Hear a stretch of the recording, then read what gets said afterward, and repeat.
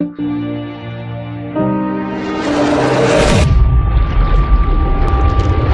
guys.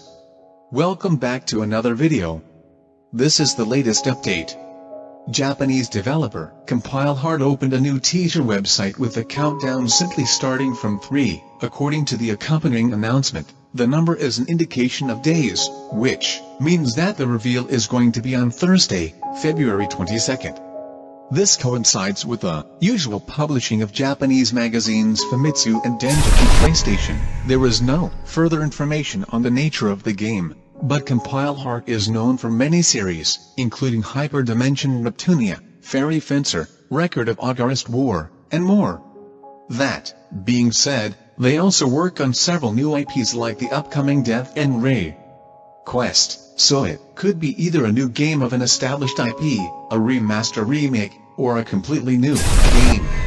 Speaking of remasters, recently CompileHard announced Hyperdimension Neptunia Rebirth 1+ for PS4, which is basically a remaster of the first Neptunia game.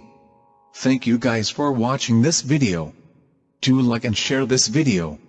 And don't forget to click the subscribe button for more such future updates.